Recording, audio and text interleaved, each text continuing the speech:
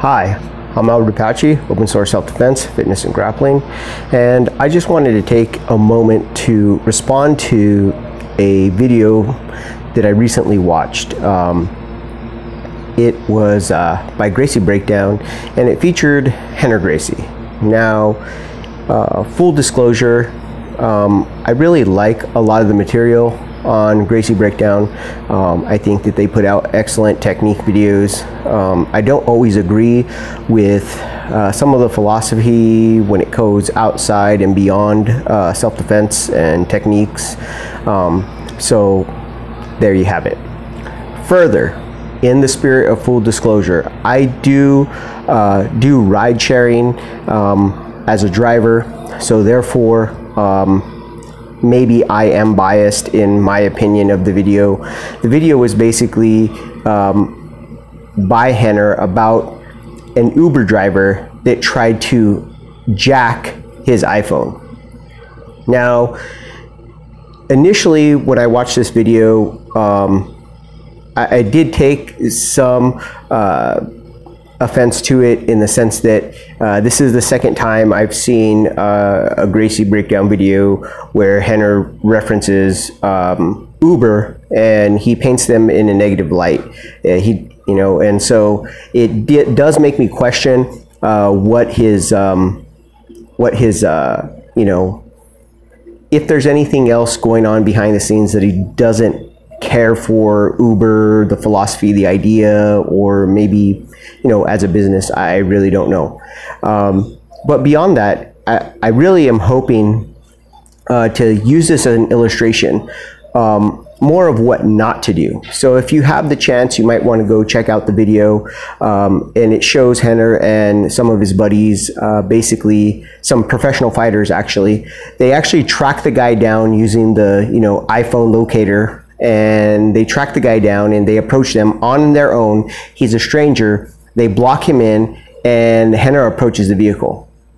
Now, I hope that Rener takes the time to go back and really think about this once the emotion is drained out of the situation, and really look at what happened.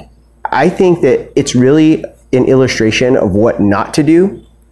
And as a notable figure in the self-defense industry, I really feel like he may want to do a video addressing it because of the fact that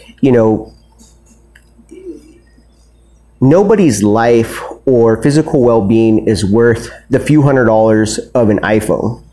And I think it's exactly what you don't want to do. You don't want to track somebody down. You don't want to corner them.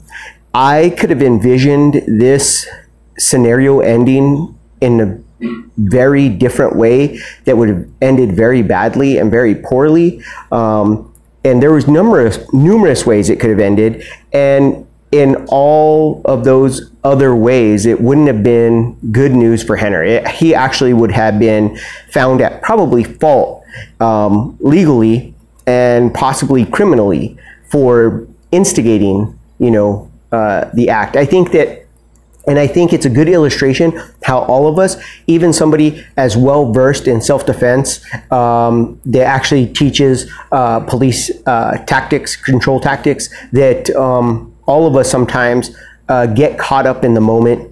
We become, mastered rather than mastering our fear or our pride, and we just want what we want, and we want it right now.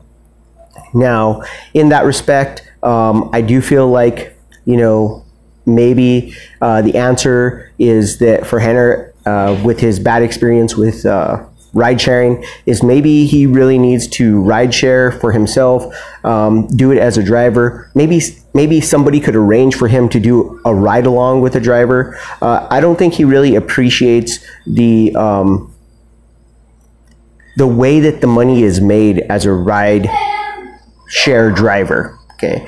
And I just feel like this guy got sold down the road a little bit. I really don't think that it was a fair assessment, and I don't think people quite realize that giving me a $10 tip, giving me a $15 tip, that really doesn't account for the hour of my time, as well as the gas and mileage, and taking me away from an area that is paying me a premium rate to return your phone. It's at my discretion, right? It's at my convenience. It's not my fault that you lost your phone. It's not my fault that you dropped your phone.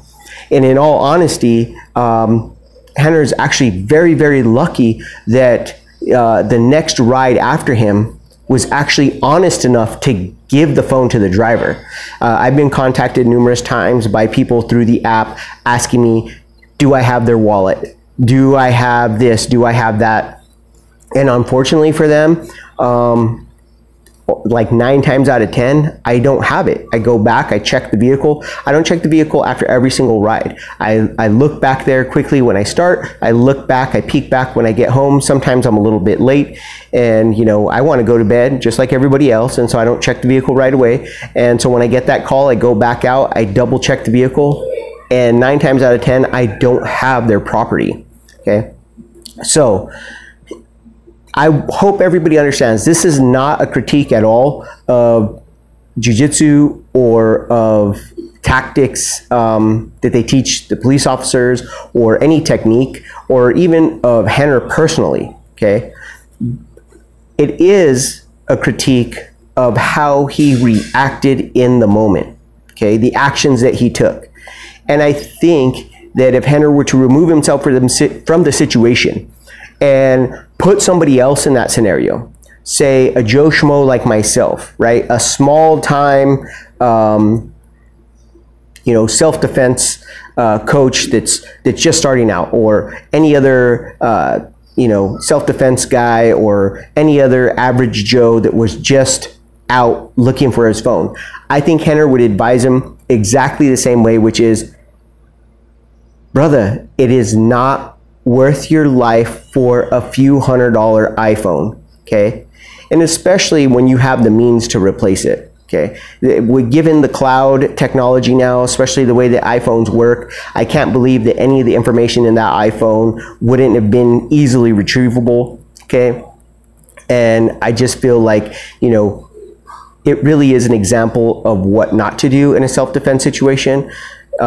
If you've followed any of our stuff from Open Source Self-Defense, you know that what we try to teach is survive and escape, and those are our priorities. And in this essence, I understand, or in this sense, in this instance, excuse me, I understand that your phone is your life in today's society. I understand that. That being said, you know, it can be part of your livelihood. It's not your life, right? It is your life, but it's not your life, okay? It is replaceable, it is retrievable, the data is retrievable. And so I really feel like, you know, it's an example of what not to do. And I hope the rest of you all really understand that. I don't think the Uber guy had it out to steal this phone. I think he just was busy. Having watched the video myself, I just, because, you know, people can look at, you know, if they left their phone in my car, they could see me drive back and forth past their location. That doesn't mean I'm trying to avoid them if I were to have their stuff. It just means maybe I have a ride. Maybe I'm chasing, you know, a high rate, you know, area, or whatever the case may be. You know, it is ride sharing. Okay, which means that, you know, it's at my convenience. So, and I hope people understand that. Like, you know, I don't think this driver, you know, and maybe I'm wrong. Maybe he did want to steal a phone. But either way, I don't think it was worth putting himself in any kind of danger, or putting himself into a position that could be construed as him looking for trouble. Okay, I just don't think that was safe, because most of us don't have the decades and decades of training on the mat that Rener has, right? And the experience with law enforcement. So I really feel that, you know, it's an example of what not to do, and I really just can't stress that enough. You survived, you know, you escaped the situation without any bodily harm. You know, replace the phone. You know, wait, see if the guy is gonna bring it by, right? That's just my opinion. But anyhow, guys, that's all I have.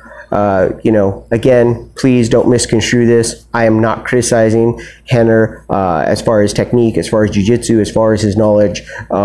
I just think in this particular instance, he handled it wrong in the situation, in the moment. I feel like it could have ended very, very badly, and probably not something that the average person wants to do. All right, guys, remember, be practical, be purposeful. Get fit with a purpose, guys.